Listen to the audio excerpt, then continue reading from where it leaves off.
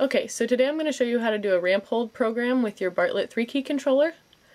So the first thing we need to do is press the stop start button. Okay, and so right now we see CFR, which stands for cone fire, so we need to get to the ramp hold program. So we press the up arrow and we see RHD standing for ramp hold, so that's what we want, so we'll go ahead and press the stop start button. Now it's just asking you if you'd like to set a delay time before the firing begins. You can use the up and down arrow to change it. It goes by hours and minutes. I'm just going to leave this at 0 right now. So then when you're done there, you go ahead and press the stop start button.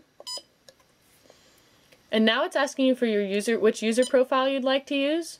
And there's 4 user profiles, so you can use the up arrow to flip through them. And then if you press the down arrow, it will review and show you all the different segments for that particular user profile, and then it will be ready to fire. So I'm going to use the up arrow, and now that I'm at user 1, I'm going to go ahead and press the stop start button and select that one. Now it's asking you the number of segments. You can go all the way up to 8, or you can go, use the up and down arrow to change that. I'm going to just go to 2 to simplify things for the video. So I'm going to go ahead and press the stop start button when I've got the number of segments I want. Now it's asking you for the ramp rate for that segment. So RA1, segment 1 ramp rate. We've got it at 400. So if you want to change it, you use the up or down arrow to make the change. And if you hold it down, it'll actually go faster that way for you. So let's say we want to get up to we're at 495, we'll go up to 500. Okay, so once you've got the ramp rate that you want, use the up and down arrows is fine. Then press the stop start button. Okay, now it's asking you what temperature you'd like to go to in the first segment. So right now we're at 1000. Again, you can use the up or down arrows to hold down, or you can just press it each time, but it'll scroll through faster if you hold it down. So let's say we want to get up to 1200 degrees. So if you pause just a minute, it won't go quite so quickly, and then you can go up by a single degree. Okay, so then we've got 1200, so we're going to go ahead and press the stop start button. And now it's asking you for the hold time for that segment. Again, this is in hours and minutes.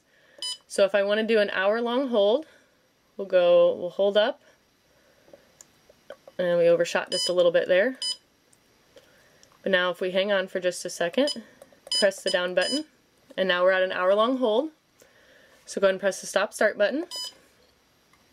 Now it's got RA2, that's the ramp rate for segment number 2. We're at 2000, and again you can use the up and down arrows. And if you want to do a ramp rate of all 9s, which is as fast as possible, just hold up until full will be displayed, and that will do a ramp rate as fast as possible. So as I'm holding it down, you can see the longer I hold it, the faster it starts to count up for you.